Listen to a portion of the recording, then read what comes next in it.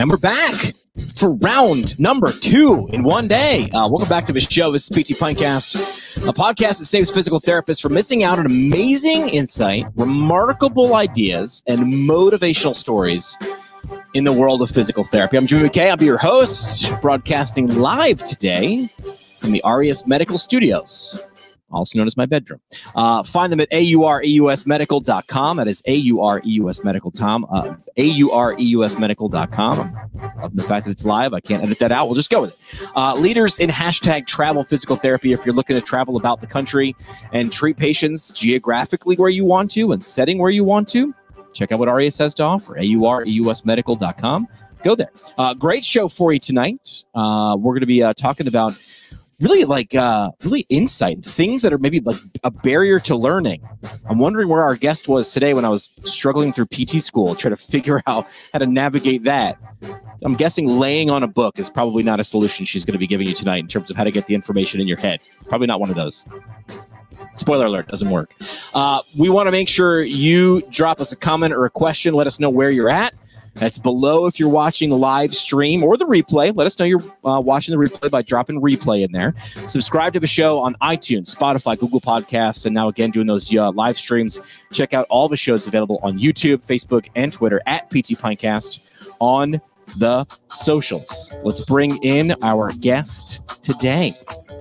Physical therapy educator with a passion for learning science, all things pediatrics, and diversity, equity, and inclusion in the PT profession. Let's welcome to the program, Mica Mitchell. Thank you. I felt it. Motivated. Honestly, I walk around the house, and at any moment where I'm like feeling down, I'm just like, you know what? Please, yes. Not, it's all round of applause.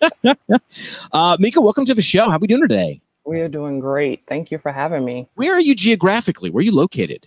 I am located in Fayetteville, North Carolina. Ooh, rub it in. I love like that North Carolina, South Carolina area. Yes. People are like, it gets really hot down there. I'm like, don't threaten me with a good time. I love it hot like that. Like, I lived in South Carolina for 2 years, and I would go running in July at noon on a sunny day. Because my thing is, if it's time to get sweaty, like, let's just get really sweaty and just get rid of it. Just go all in. But yeah, there is part of it where it's like, well, I walked outside to the car and was instantly bathed in sweat. I'm like, but you know what? It's better than snow. It's always better than snow. That is very true. Mica, tell the audience about you. Like, what's your superhero backstory in the profession of physical therapy? I am originally from New York. Where in New York? Grew up in Brooklyn and Long Island. All right. Okay. And then came to North Carolina for college and never went back. Yeah. And you're in the world of pediatrics. That's kind of your jam. If people follow Mica on Twitter, as we have her profile there on the screen at mmitchellpcs, talking a lot about pediatric physical therapy. Was that what you did right out at a PT school? Did you know? Were you one of those who was like, I know exactly what I'm going to do. It's this, and then you went that way, or were you like the rest of us, where we were going to go one way and we hit a hard right turn somewhere else?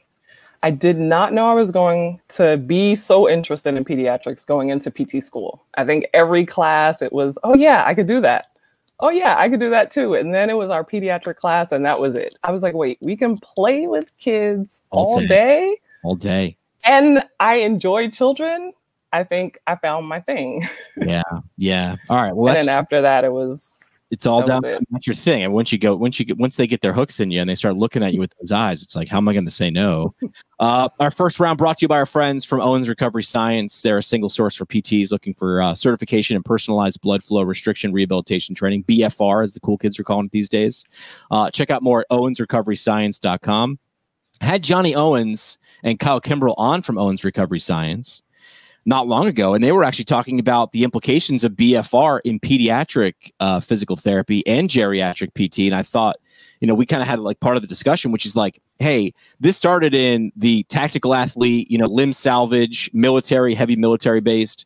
And then it went to sports, which I think is like kind of that progression, like, ooh, what are they doing? Can it give me an edge? Mm-hmm. Now BFR is beginning to be implemented in research anyway, in pediatric and geriatric populations. very exciting to see where they're going to go. They're obviously going to research it very, very carefully because you need to do this very, very carefully. We talk about this all the time. They've got the equipment to do it properly because the FDA considers a tourniquet a medical device that you're including. Watch out. You want to make sure you're doing it right. So Johnny Owens and the team bringing that to the pediatric world, which is pretty exciting. So check them out, owensrecoveryscience.com. Mica, you're a PT educator as well. Tell everybody who you get to talk with and educate. Yes, I am a professor at Methodist University in Fayetteville, North Carolina, which happens to be my alma mater for my undergraduate degree. So my heart is just so full for all things Methodist University. What is the mascot of Methodist? I'm usually very good at mascots. I cannot think of what Methodist. It's a monarch. It's a lion. Monarch. Well and done. We're green and gold. I knew the colors. I knew it was green and gold picture. So that's got to be pretty fulfilling in terms of being able to treat kids, work in pediatric physical therapy, also educate kids, as I like to call them, going through PT school. And I'm pretty sure after a couple of years after PT school, when you graduate, you feel like everybody's a kid. And that's something that excites you in terms of how to get people to grab onto information and acquire knowledge. And you lead off by saying our intuition is most likely ineffective in acquiring knowledge. And I mentioned in the intro to your show, probably sleeping on a book, or sometimes I would put the book on my head to try to get that whole osmosis thing. Not the best strategy. But why is our intuition most likely ineffective when we're trying to acquire knowledge in such a short time like PT school? I think it's ineffective because we want to choose what's easy. Even though studying is not easy, we would perceive that if I do what I've always done, I can learn this. And a lot of times what happens is we've crammed to this point before, getting to graduate level studies, and putting in a little bit different work and trying to change the strategy of how we study has been shown more effective. So for me, and I would say I'm guilty of it as well. In PT school, it took me a while to figure it out. And so my passion with the learning science is let me teach you, let me show you this sooner so you don't even have to try to unlearn some of the bad habits that you've already established. And so, how many of us love a highlighter? Yeah. Multiple color pens and underlining. And I highlight everything, which is actually like unhighlighting like two words, which is probably why you're saying it's ineffective. Exactly. Yeah. And so, sometimes, I've been guilty of the transcribing. I'm going to read my book and I'm going to read it and write at the same time. So I'm reading and writing and reading and writing, but never putting the demand on your knowledge up front, because that's painful. That's the hard part, where you ask yourself a question and you're like, ooh, I don't know the answer. I don't like how that feels. I don't want to do that again. I'll just pretend like, that illusion of knowledge. I'll pretend that I'm studying effectively because I can see the answer. And, oh, yeah, I've seen that. Oh, yeah, I know that answer. Until you take your test. And then you're like, wait a minute. Yeah, because a good test is going to highlight what you don't know. A good test. Yes. Yeah. And I think, well, I was going to say, you mentioned a second ago, doing what you've always done and then doing it in grad school. It just brings a quote to me, which is, if you keep doing what you've always done, you'll keep getting what you've always got. So we should be smart enough to go, okay, if I keep doing what I've always done, I'm never going to improve at all. And we don't realize how harmful cramming can be, because you've been successful, to this point in high school and undergrad, but the knowledge that we're learning in PT school, you need all of that foundational knowledge and you need to retain it. So it's not like the first test you take in anatomy, I can just cram it, pump and dump it. I don't need it again. You're going to need that forever. Right. Yeah. I was taught this early in PT school from my professor, Sky Donovan, who was just chiming in the last episode we had. And she would write these questions. And I'd say, man, your questions are like Inception. She's like, what do you mean? I'm like, they're like questions in questions in questions, like 3 dream levels down. And she's like, well, when you're in clinic or when you're taking the MPTE, they're not going to say, what's the muscle that's or originates here and inserts here. They're going to put it in context, and you've got to be able to learn to answer questions like that. And you've got people chiming in right now. Cookie Friedhoff Bowman, who, by the way, the little PT Pinecast history was episode number 1. Cookie chiming in saying, yeah, sadly, the public education system doesn't teach kids how to study. something her sixth grade teacher taught her. But, you know, I forget where I watched it to give it credit, but the current public, grade school through high school education system was really born about the assembly line and how to get people to know how to do something over and over and over again, so we can process things quickly. And we know that's not a great way to do it in higher education. So if we lead with our intuition is most likely ineffective in acquiring knowledge, Mica, what do we do about it? So now it's an opportunity to learn some new strategies, and you have to, first of all, have a growth mindset. Understanding that you have the capability to learn more, to learn deeper, to learn different things, no matter how old you are. We learn that in physical therapy with neuroplasticity. Like, there is that potential for growth and for learning.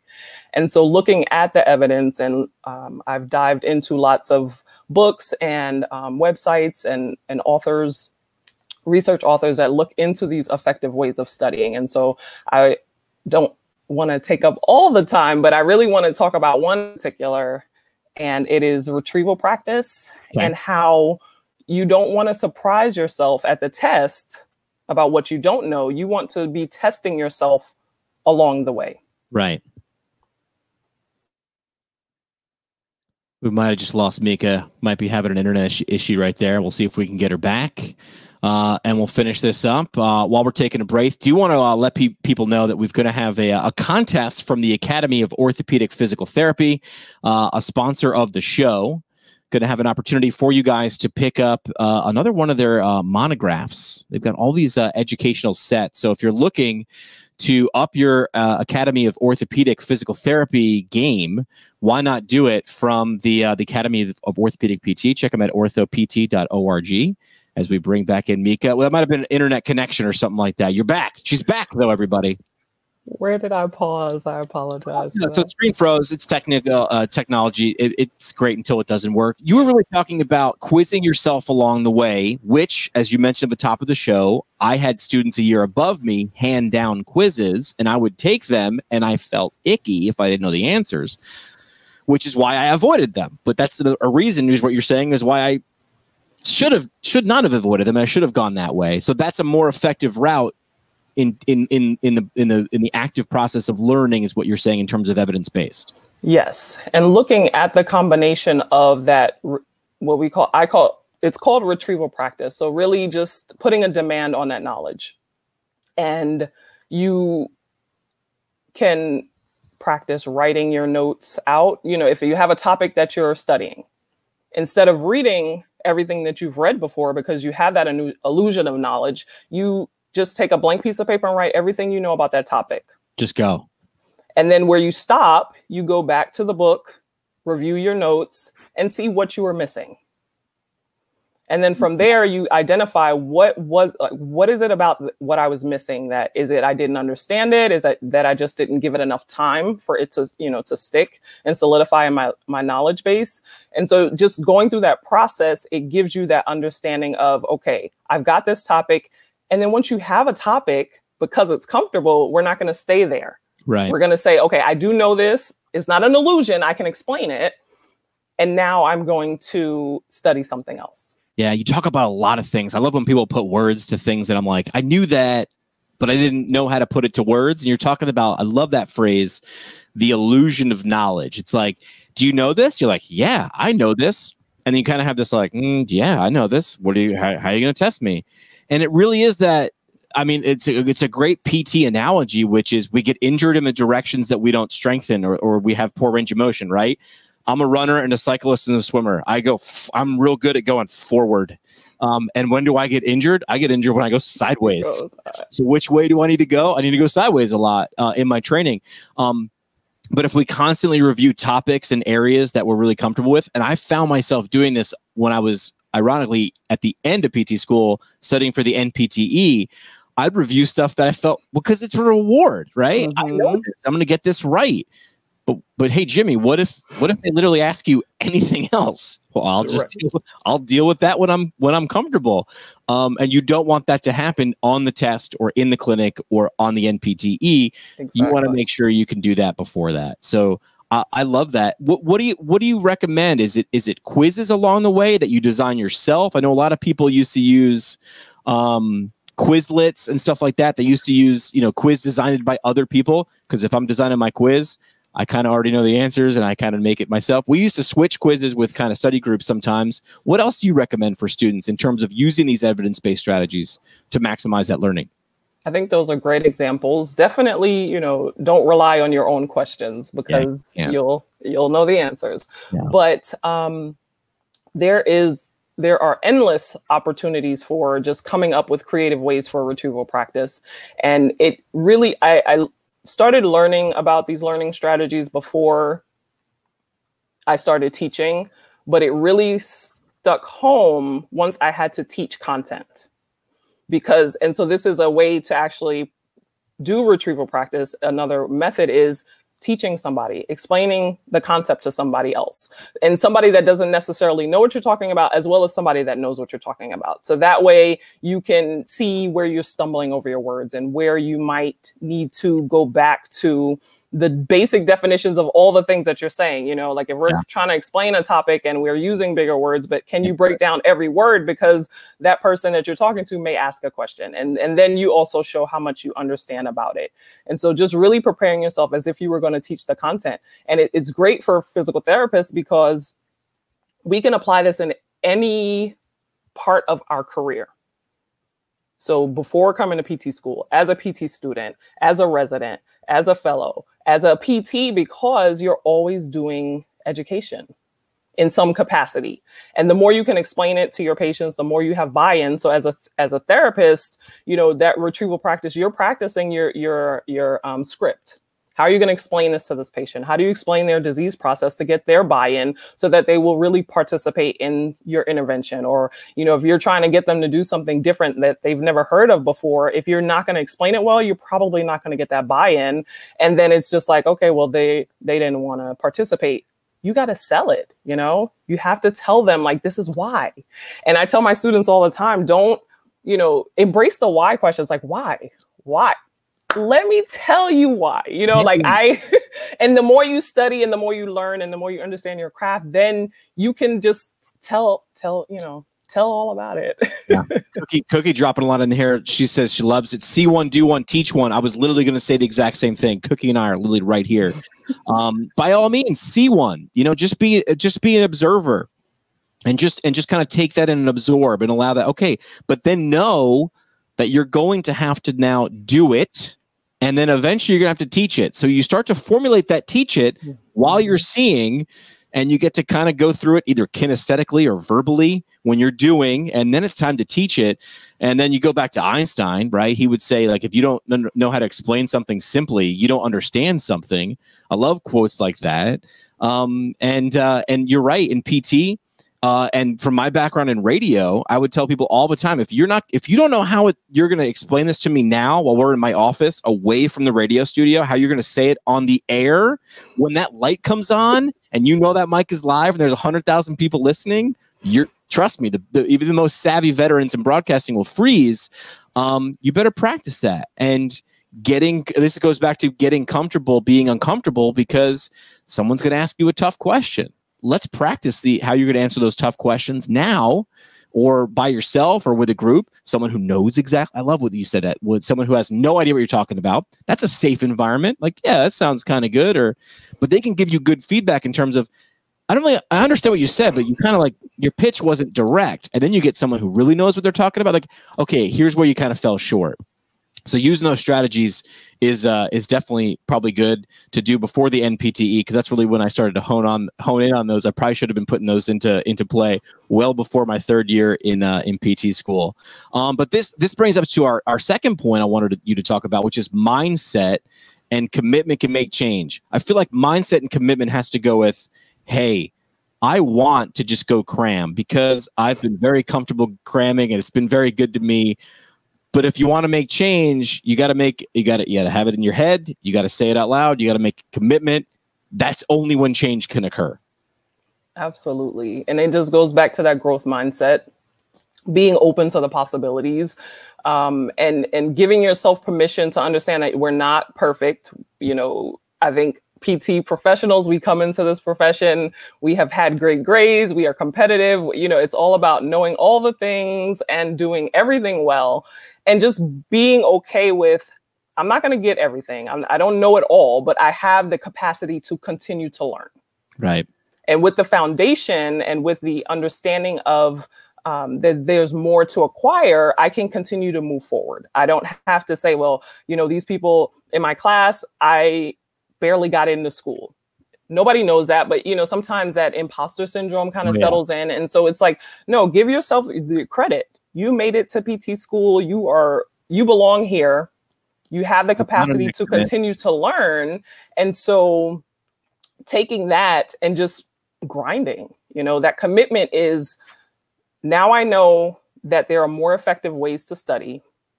I have to hold myself accountable, maybe your study partners or, you know, whoever it is that you check in with, holding yourself accountable and being committed to take one thing.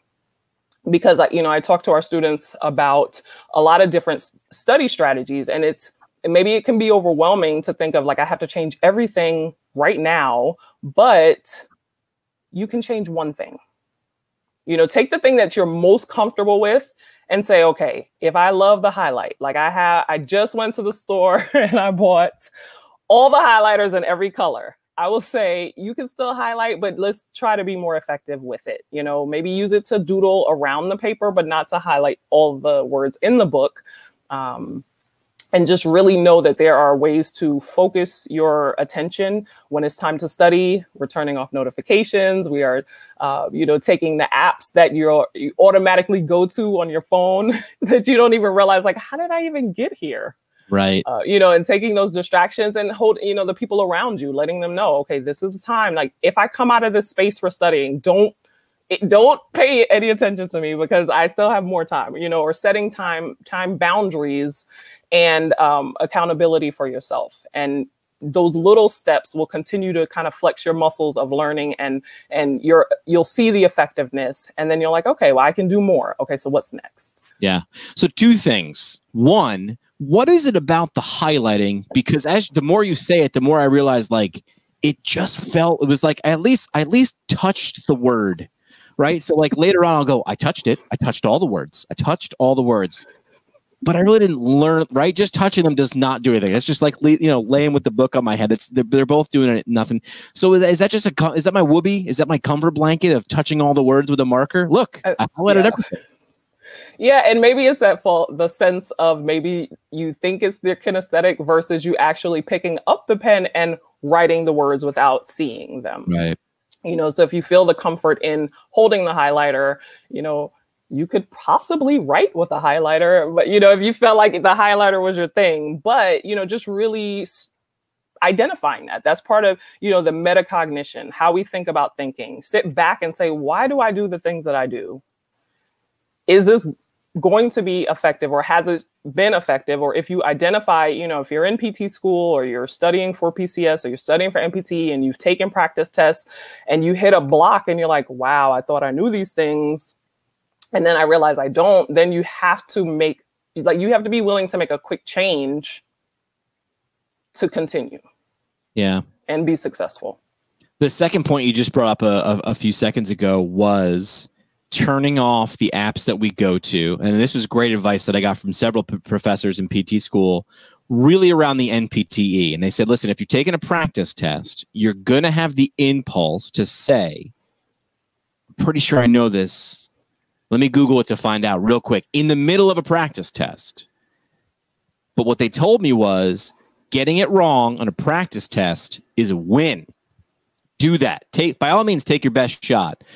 But to make sure that you don't just default to, let me just do like a new tab real quick here on the side, because obviously there are no tabs on the NPTE, but that can lead you, I'm guessing, into a false sense of security of like, I'm pretty sure I knew that. Oh yeah, I knew that. Because you might have guessed it right. So by all means, get it wrong, and you're saying resist that urge in terms of looking it up. That's got to be big. Absolutely. And you just want to hold yourself accountable, because the high stake is the test. Yeah. And so if you practice any test taking, you know, if if you have test anxiety, if you get nervous, maybe being in the type of space or understanding what that environment is going to be like, but simulating what that test is going to be. If you have 2 hours to take a test, practice studying for 2 hours. If it's the NPTE, you need to practice. And for the weekend, set yourself in a place where you have that. How long is the test? Like 4 hours? Is it 4? Okay. Yeah. So you have your NPTE, then you have your certified specialist exams. And so those are longer. And so really to build your endurance for that, you probably need to consider practicing studying and practicing test taking in that same environment. So that way you know what to expect and it helps you to be more successful.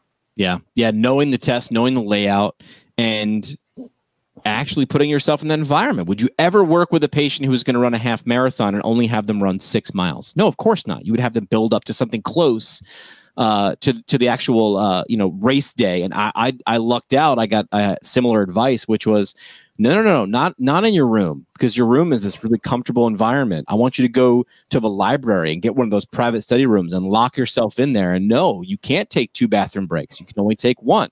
So prepare for these things, because if you're awkward on race day, on NPTE day, these things, as Matt here points out, endurance is key. Hi, Matt. I work with him. Tell people all the time, like, this is mental endurance. I mean, I think we say we average like a minute or a minute and a couple seconds per question on the NPTE. So by all means, if you get a question, you're like, I got this right away in 10 seconds. Realize you're going to use some of that time. You can bank some of that time to move to the next one. But realize when you get one of those scheduled breaks, hey, your brain, I know it's not a muscle, but you should treat it as this mental endurance of maybe taking a break and taking a couple, maybe take 5 really, really deep breaths, because this thing is gonna go deep. Lots of people saying hi. Matt's saying hi. Lori's saying hi. Drop questions for Mica below in the comment section if you're watching live on Facebook or on Twitter.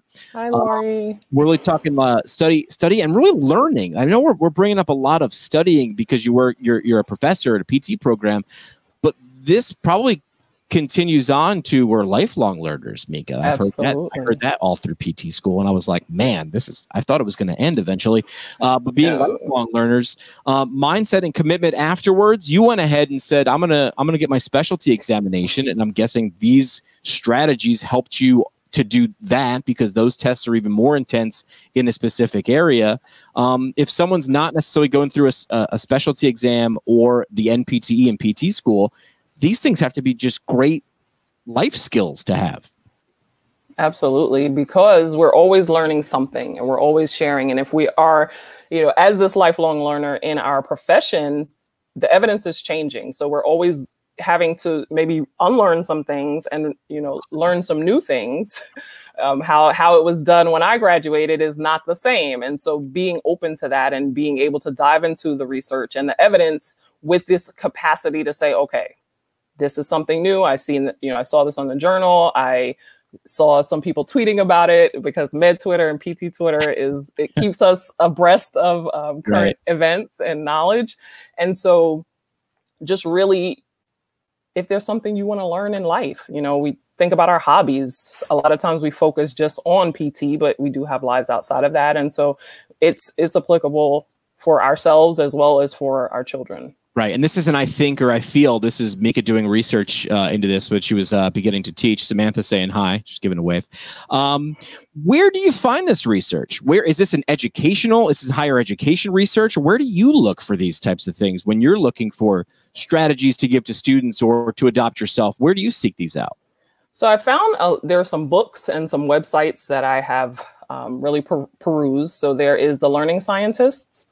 And that website has lots of resources. They have podcasts. They have like infographics to kind of help with understanding the different terms that they go into.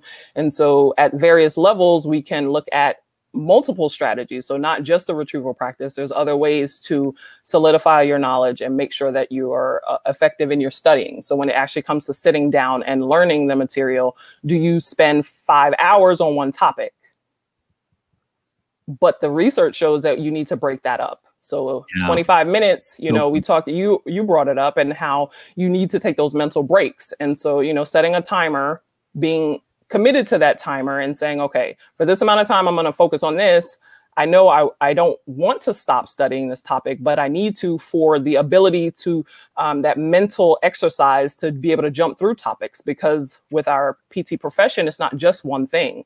Like you alluded to the questions that you were taking, they're multi-level, they're multifactorial. There are a lot of things that are going into dealing with patients and patient populations. So we have to be flexible. And so if you're studying in that manner, then you're also able to produce when it's time to take your test. Yeah, to actually flex that muscle. So make sure you're strengthening that particular muscle the right way so you can flex it. Everything you're saying, I'm sitting here nodding. I'm actually doing. I'll tip it off. Any colleague who's watching now, just pause this. But I do a great example where I have a pitcher of beer and a pint glass, and I say this right here. This is your cognitive ability. This is your cognitive load. This is all you can actually absorb in one sitting. And I don't care if you have a pitcher of beer and you keep pouring it, you're just going to eventually pour beer on the floor. So nobody wants to pour beer on the floor. We don't want to ever do that. All right. We don't want to make a mess. We don't want to throw the beer away. But realize if you're studying for 5 hours, it's akin to you just pouring into that same pint glass. Yeah, you got a pint. That's it. So maybe pour the pint full, sit, and maybe digest and say, okay, how long do I need to get this information down? Now I can return to that pitcher, which is still very full, and I can do a couple more ounces now. But absolutely. I'm completely guilty of going, I'm just going to I'm going to spend, it's an all-night chug fest. I'm just going to try to get as much information in my head as possible. And meanwhile, on the floor, it's just a whole lot of beer. Did we just go information to beer analogy on this show? I think that's your jam, though. You do it well. But we're totally guilty of that. And especially, so this is what I want to ask you. In PT school, again, as a second career person coming to PT school, most of my classmates were 10 plus years younger than me. And I still fell right in lockstep with them in terms of, oh my gosh, I got an 88 and you got a 95, and I spent 8 hours studying for this test. I guess I need to spend 12 hours next time. I kind of gave myself the nickname of Marty McFly because I could study for 10 hours or 4 hours, and I'd always get an 88, akin to the DeLorean, the speed that it would need to get to go back into the future. No matter what I did, I always got an 88, and I had professors saying it's passing, and eventually it's not going to matter. But how do you talk students off that?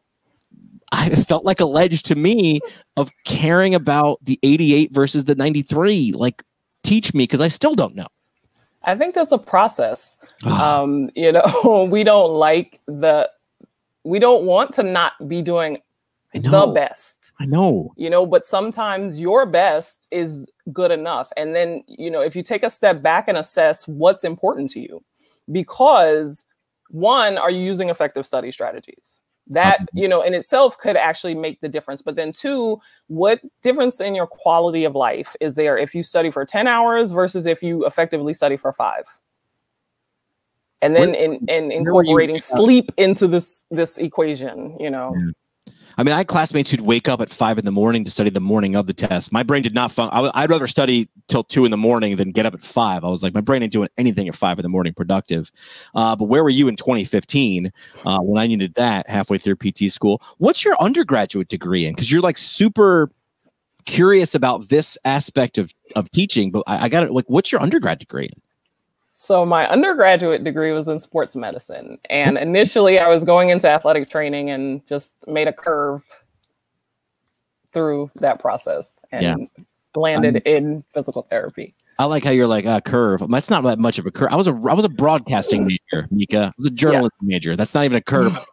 That's more than a little bend. More than a 90-degree angle to get in there. Some people chiming in here. Lori saying, yes, some of her students who get an 88 are going to be better PTs than get the 95. Did they continue to learn from the 88? Great point, Lori. Back it up, my Marty McFly 88 on pretty much every test, no matter how hard I studied. But there's other factors as you're talking, like sleep or other things that can come into it, and strategies, as you mentioned at the top of the show. And again, you have to ask, what is the test actually testing, right? And where am I going to continue to learn? Because some people getting a 99 on the test are like, well, I'm done because I'm almost perfect. Why do I need? and you get someone like me who's like, I am clearly not perfect. We got to keep hustling on this game. So when you hear these things from students, I'm sure you get these a lot in terms of relatable activities. Is there something that you have a go-to in terms of how to talk them off that ledge when they start to bring these to you? I mean, just trying to restate, what I know that we can change, and ultimately it's the individual's decision on how they will proceed with that information. And so I think what Lori brought up was with that 88, if you're still not fulfilled with that grade, you're more likely to say, let me figure out why I got this 88. Like, I want to know what I got wrong, because I don't want to keep making these mistakes. And so I think, that hunger for figuring out why I got the questions wrong, not to argue or be in a way where you're just like, I know that was right. It's just, no, like, really look at what did you get wrong and why. And that's part of that metacognition. That's part of studying. And so if you can do that before the test, then you're better off. But if even in the test and you got in your anxiety or in your emotions or whatever, you just didn't read the question well, some of that is part of it too. What are your test taking strategies? That's a whole nother conversation. And so just really having that moment of reflection is important. Yeah. I was really good at narrowing it down to 2. And then I was very good at talking myself out of the right answer. I would probably, if I would give any advice, and do you remember Baz Luhrmann, the song "Everybody's Free to Wear Sunscreen"? It was like a spoken word. Look it up. Baz Luhrmann is like a movie director, but he did this spoken word, and it became a pop song. And I feel like I'm giving advice to people, which is, I felt like I was so good at talking myself out of the right answer. And the reason was I tried to outthink the professor. Meanwhile, the professor is literally just trying to say, I'm just questioning you. I'm not trying to trick you. Like, I think even that phrase probably would have helped me get 10 extra, points, which is I'm not trying to trick you. I'm trying to test you. So don't double red herring the thing that you're trying to figure out. Just answer the question being given. But I was pretty good at talking myself out of the right answer. I don't know why. I think that's definitely true for us test taker, just in general. Hearing your professor say something, it's not always received. Just like when your parents tell you things, you hear it different from your cool cousin or your cool aunt or uncle. And so I had some dialogue with some PT professor friends, and it was, can you come and tell our students these things? Because we've been saying these things, but it hits different when somebody else says the same thing. 100%. And so just to encourage students and say, like, you have the capacity to learn this, you can do this. And if you make a mistake is going to happen. You're the rare occasion that somebody gets 100 on everything. And that's okay, because if you can reflect back on what it is you're learning, what you missed and why you missed it, it makes you better, because we don't want to be wrong.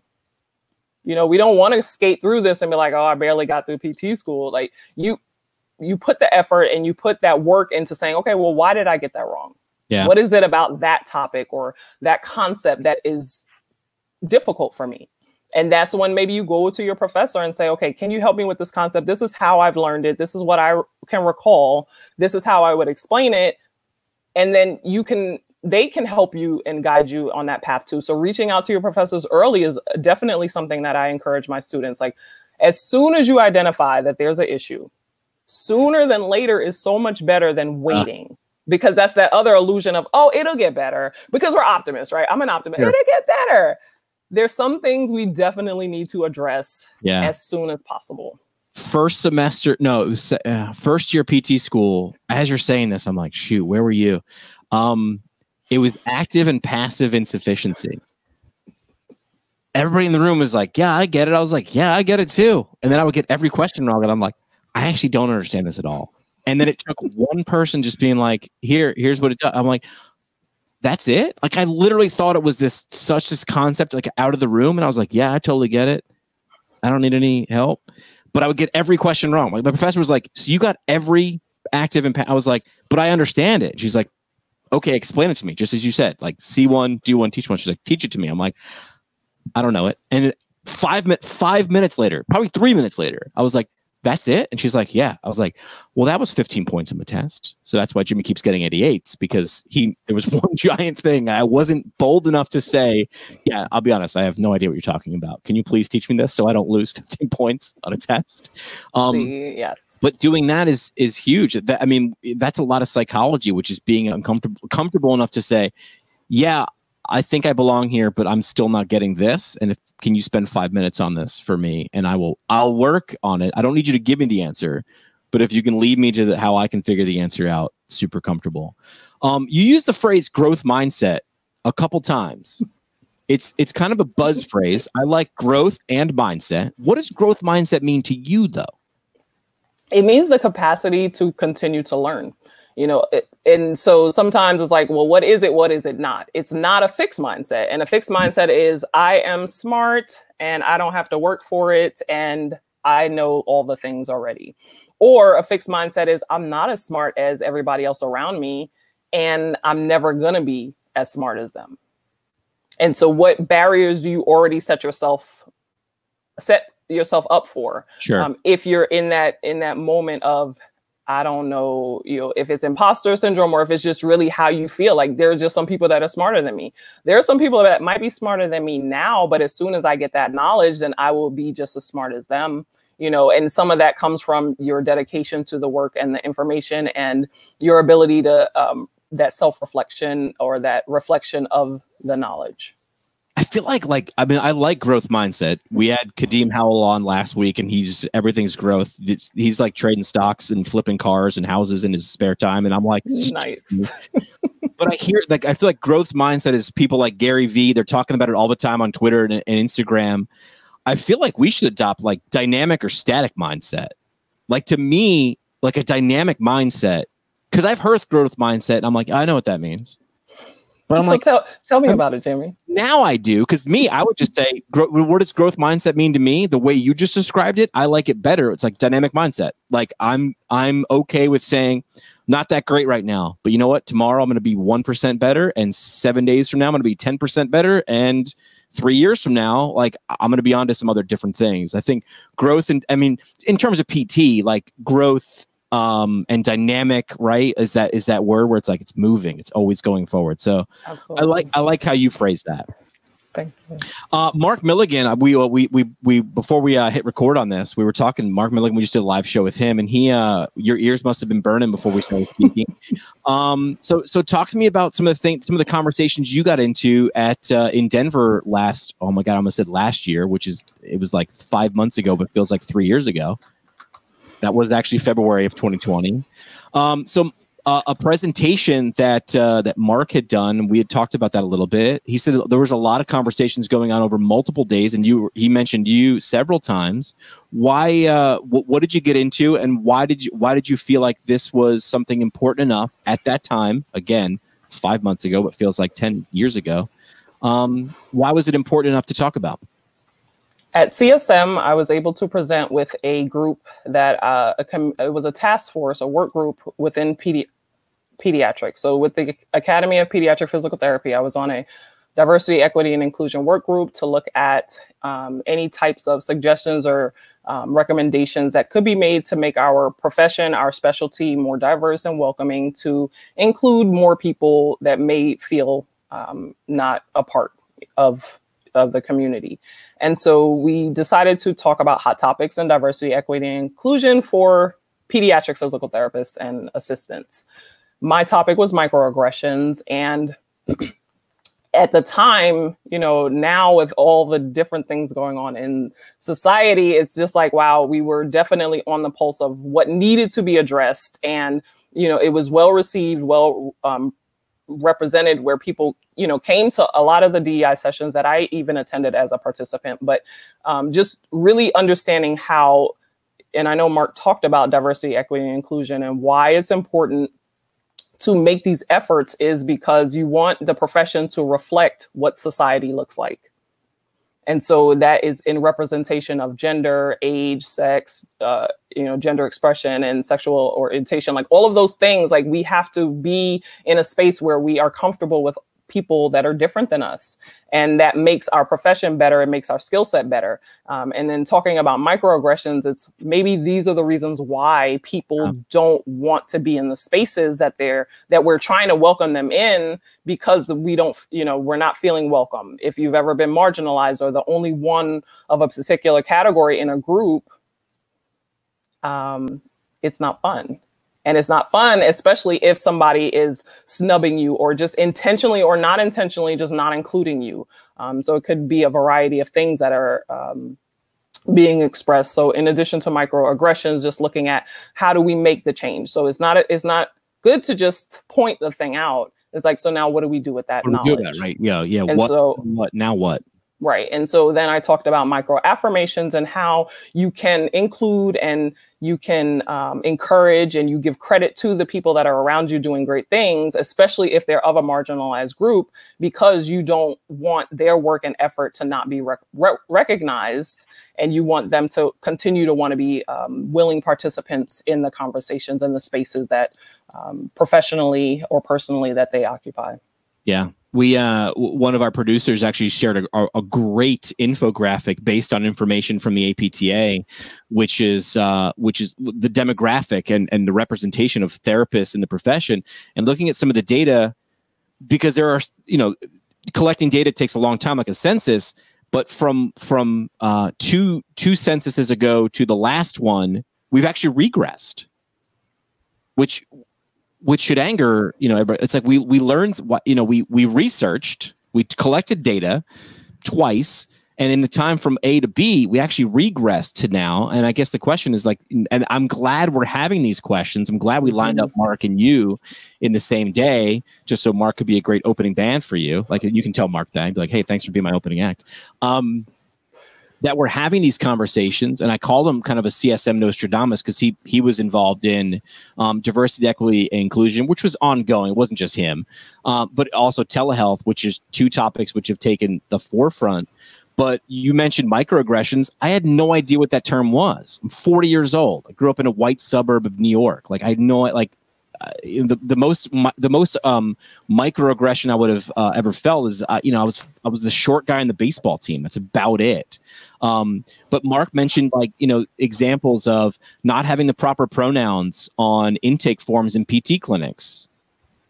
We need to think about that, because if you're looking for that and you don't see that, you actually see yourself excluded, because there are things that do not allow, not even a chance for you to write that in. But that's not even enough. We want you to be included. You want to say we are welcoming you. You need to be on the form. That's this big, but that's a huge example of we're not prepared for that. We're not having enough discussions, or I should say, we weren't having enough discussions. I hope we will continue to have more discussions about this in the future. And the effort speaks volumes. I think part of the process is we're not going to get everything right. It kind of goes back to studying and learning. You're not going to get it all right now, but we need to be open for the conversation, for difficult conversations. It might be awkward and uncomfortable, but if we don't have them, then we're in that regressive state of that. We're not even going to acknowledge it, that there is really something that could be worked on, Yeah. I mean, everything I said, we've had several people on. We had some students, I don't want to call them students, new graduates now, because they were students when they wrote their paper, from Texas State, looking at the experiences of Black physical therapists, physical therapy students in Texas. And I think we were off the air when I said this, and I was like, don't take your foot off the gas now. Like, you did this before it was the trendy topic. And I say the trendy topic, not the important topic. You were having a conversation before everybody was like, oh, okay, we need to have this conversation. Don't take your foot off the gas. Like, this needs to be at CSM in every section, right? It can't just be in peds or ortho or sport. Like, it needs to be like, what are we doing? How are we having this conversation in all of these different areas and these different sections of physical therapy? Otherwise, the next time we do a census, it might be worse. It might be worse. Even though we're having a conversation, unless we're doing something about it, it might be worse. We can't have that. That's true. Absolutely. Man, we're getting a lot of comments. Cookies, very, very important. Yeah. She's coming in. Love cookies. Are you ready for 3 questions? Did you prepare for this test? I'm ready. I was born ready. I'm a New Yorker, right? All right, let's do 3 questions right now. Let's do that one.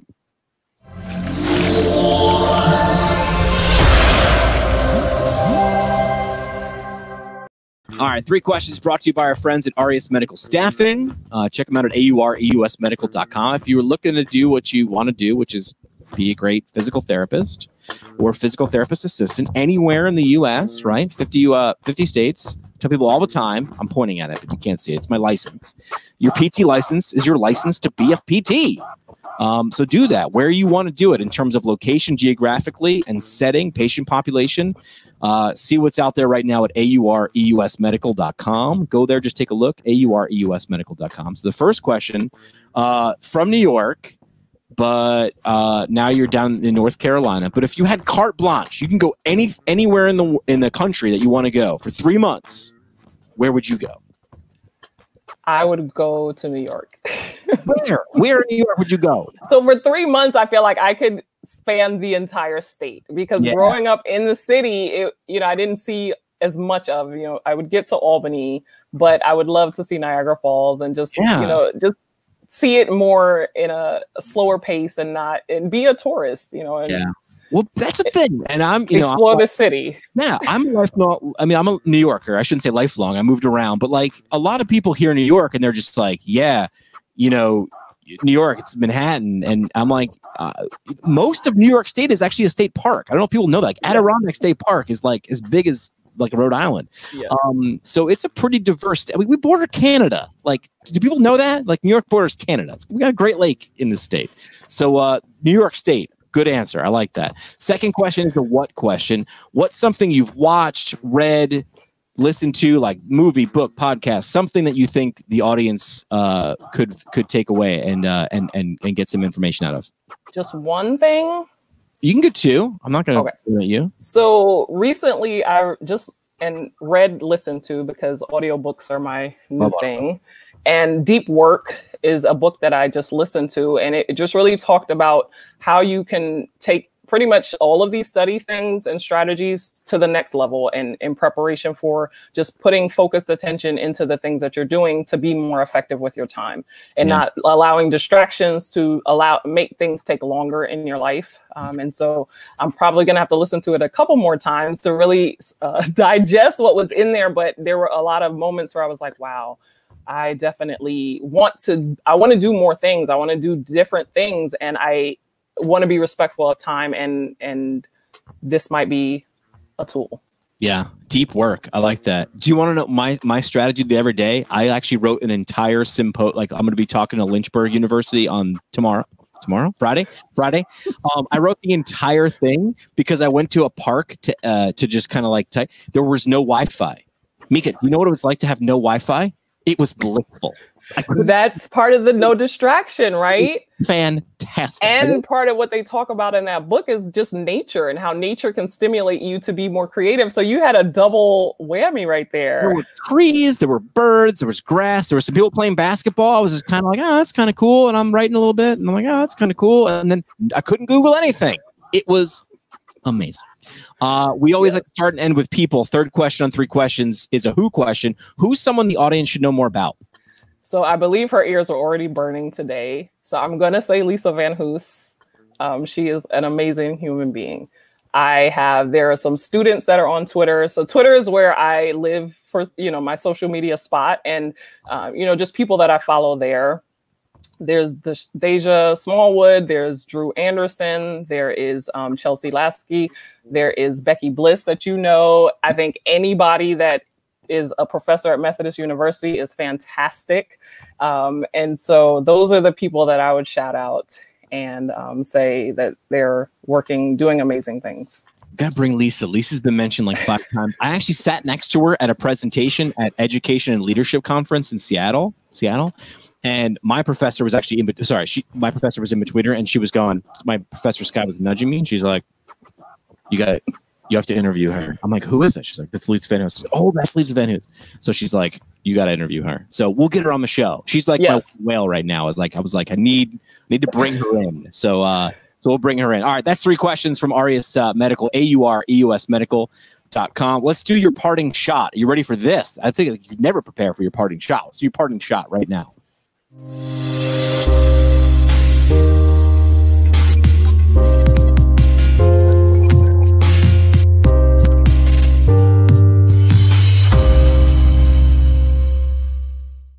How fancy we are with the like that, like a spinning cube. I have no idea how we even make that thing. Parting shot is brought to you by the Academy of Orthopedic Physical Therapy, orthopt.org. Tomorrow, we're talking to Chris Hughes on the show about tissue tolerance. They have a tissue tolerance course and a running course, because I feel like everybody and their mom, including my mom, is like running now or biking. Like those two things. Like, hey, let's grab onto this. Like everybody's biking and running and doing stuff. Like, let's not make it like 6 months from now, everybody's just hurt and not doing it. So the Academy of Orthopedic PT has several courses. We're going to give you a chance to win your choice. Just like you win one, you pick one. Check out what they have to offer at orthopt.org. We're talking to Chris Hughes tomorrow. So your parting shot, Mica. All right. Well, I want to thank you for this opportunity, and for everyone listening, have a growth mindset. And I think setting your goals are important, because if you set your goals, not just something that you really think is attainable, set your goals for something beyond your wildest expectation, and you'll be surprised where you land. Love that. Short, sweet, to the point. Who knows? I mean, what do they say? Like, aim for the stars, and if you miss, you hit the moon. I don't know. Somebody said it way better than me. Aim for the moon. Aim for the moon. You're right. I'm sorry. Thank you. But I feel like that's, kind of what I'm doing now. I would have never imagined to be in these spaces, to have these conversations, but here we are. Here we are. Let's keep going. Would love to have you back soon. We could talk more PEDS PT, because I feel like we should do an entire episode on just obstacle courses. Because if you don't like that's everybody's favorite. If you don't like obstacle courses, I don't want to know you. Like the floor is in fact lava, which the floor is lava on TV. Yes, on Netflix. Yeah. How insane is that? Like, this is the thing we've been talking about. I wanted to know, but is the floor really lava? I don't. Well, there's one. We'll get to the volcanologist. It's red water. Spoiler is red water. Spoiler. The lawyers would have a field day with that. Mica, it's been a pleasure. We'll have you back soon. And thanks for sharing some insight on a really great topics. All right. Thank you.